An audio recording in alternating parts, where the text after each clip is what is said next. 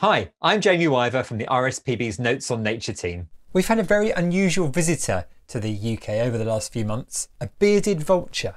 Joining me for this little chat is Indy Kiemel Greene, who has been out and watched it, photographed it, and avidly followed its journey on social media because it's been absolutely extraordinary. Indy, welcome to Notes on Nature. Tell us a little bit about bearded vultures. Where would they normally be found? Well, firstly, thanks for having me. The bearded vulture. So it's obviously a huge surprise to find it here because they're not really well known for flying across oceans like the Channel. It arrived roughly sort of late June when it first got to the UK. It was really, really hard to track down. No one knew where it was, even though the ginormous 3 meter wingspan, it did make it surprisingly hard to track down. So just having it here has been a proper treat all the way from the Alps. Let's talk now about where the vulture first turned up. Where did it appear, and was it somewhere that you'd expect to see it? No, not entirely. It was sort of a bit out of its own habitat, really, because obviously it's come from the French Alps and the high mountains of the Pyrenees. But yeah, this one turned up on Howden Moor in the Peak District, and it was just roosting on a just like really steep rock face, really. So not quite the place you'd expect to find it, but it stood out like a sore thumb when it was the end because quite a lot of the area is so flat on this moorland. But it was not quite the place to expect it, but not too far out of its comfort zone. And plenty of food for it there, I guess. Plenty of food, yeah. There were lots of sheep that died from natural causes, and lots of mountain hares and things like that. And I think later on it's been seen feeding on roe deer and things like that. So it's been finding a lot of food, and especially because they are completely scavengers, there's obviously no danger to any domestic animals or anything like that. It is so 85% of the bearded vulture's diet is made up of pure bones. So they have this, I can't remember what the acid's called, but they have an acid inside their stomach when they basically swallow these bones whole, and then they sort of regurgitate it in a pellet and then swallow it again until it's broken down. And so they're just crazy birds. It's incredible. So they regurgitate. So it was like a bird of prey will regurgitate a pellet, but then it goes back down again. It's like a kestrel would sort of regurgitate a pellet, leave it there, done. But no, bearded vultures, they swallow like a whole sort of like femur, straight down, and then bring it back up again after it's a bit dissolved, and then straight back down again, up again, down again. But yeah, so it's they're just. I mean, I can do it, so full respect to them. I certainly wouldn't attempt it myself, but yeah, incredible animals. Really cool. I don't know how many times you went to visit it, but what was it like experiencing that for the first time? Yeah, so the first time I went to visit was, I got a text from a birder friend who said, I'm going up for the bearded vulture tomorrow. Do you want to come with me? And I was like, okay, right, what time are you going to pick me up? And he said, probably around 4 a.m. I was like, okay, right, I'll go get some sleep now then. And then he texted me again. He said, I've heard parking's quite bad. I'll pick you up at 3. And I was like, okay, right, I'll go to sleep now. And then he texted me another text and said, actually, I've heard parking's really, really bad. So I'll pick you up at 2. And so then in the end, we left at 1 because we both just stayed up all night. We had this almost 3-hour trek over this moorland on Howden Moor. And yeah, we first got there and we went over this ridge and we were only expecting a couple of birders. And there were 300 people stood on the top of this valley looking down. Wow. Where the vulture was. Yes. Yeah. So that was pretty insane. So yeah, and then we waited for 5 hours for it to take flight, and then when it did, it only flew about 5 meters onto a rock just below. We were like, well, that's not very exciting. But then after another 15 minutes, it took off and it flew underneath us through the valley we were all standing over.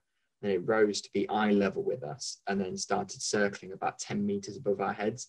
And it was properly one of those jaw-dropping moments. So you sort of, because I had my telephoto and then my camera with me, and I was snapping away.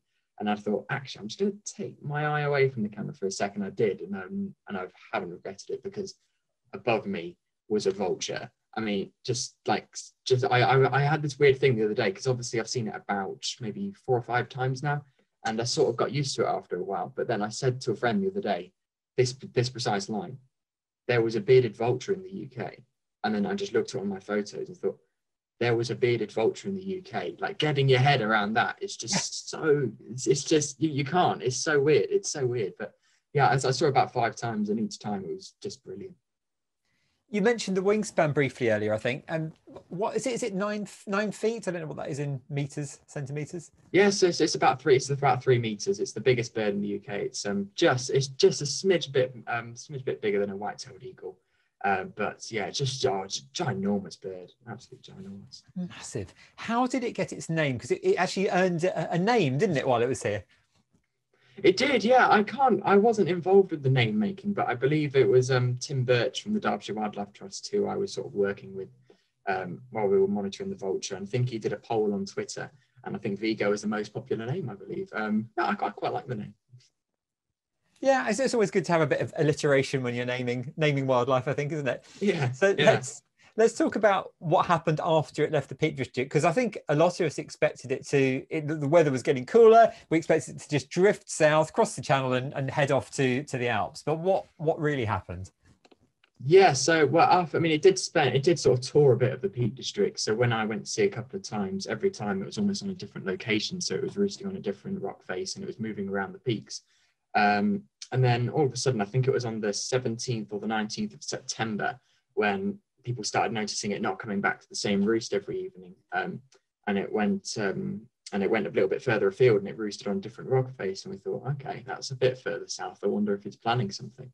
And then all of a sudden, it just disappeared off the face of the earth. We thought, right, that's it. I mean, we don't know what's happened to it. We're quite worried, actually.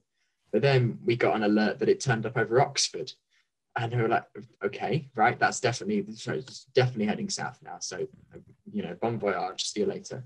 And then next alert was North Norfolk. And then it was like, that's a slightly not quite the right way, but never mind.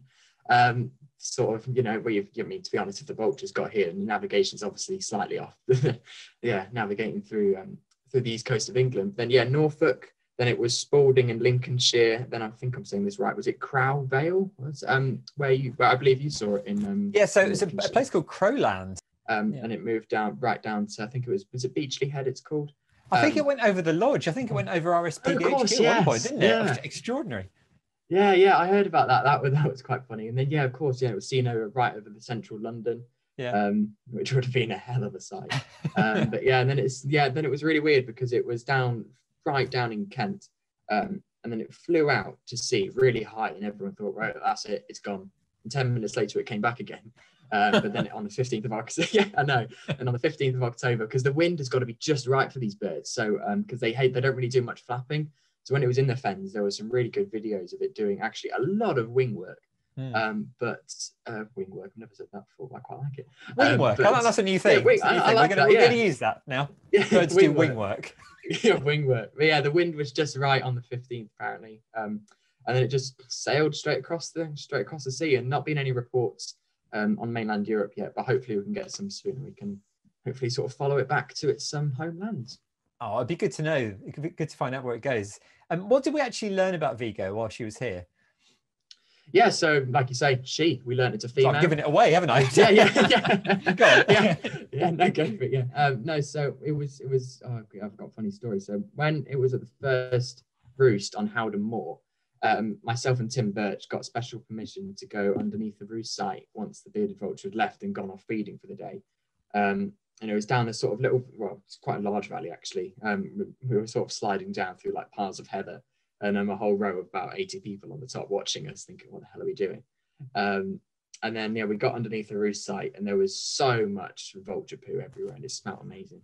But we were after a feather to obviously get DNA from it, and then Tim had walked on a bit, and then I sort of looked to my right, and there was this feather here, and actually, I've got that precise feather here, but it was this.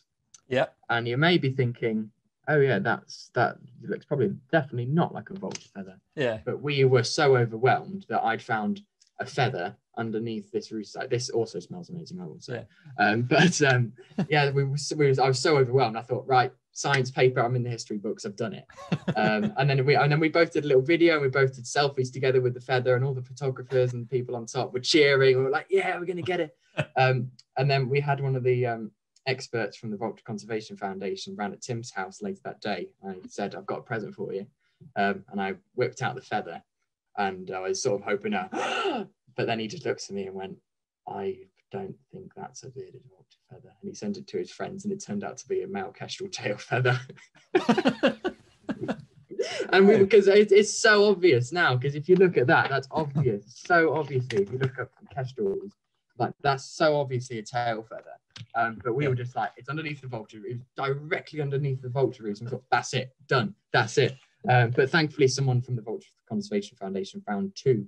I think they were breast feathers when it was up at the roost in Croydon, and we got the DNA back. And like you say, it's a female that was born in a wild nest in the French Alps last year. Yeah, it's a fascinating story. And you mentioned the smell a few times. Can you describe it? Was it revolves? Was it kind of rotting meat sort of smell, or? Oh, I mean, it just smelled wild. That's the only way I can really describe it. It just smelled proper wild. That's all I can say. It's a smell that we all aim to come across when we're in the countryside. So before you go, can you tell us a little bit about your new role? Because you've joined the RSPB's Youth Council, haven't you? Yes, yeah, I'm super chuffed to join them. So we're actually discussing what our specific roles are going to be, hopefully tomorrow evening as we speak on the 19th. So just sort of helping out the RSPB come up with policies and attending events, and trying to push for a little bit of change any way we can. Just trying to just protect nature in any way we can, like I said. So I'm really properly, that is one of the highlights of my year. Besides the vulture, but I'm really honoured to join them. Good. Well, congratulations on joining the Youth Council. And Indy, thank you ever so much for talking to us today. Thanks for having me.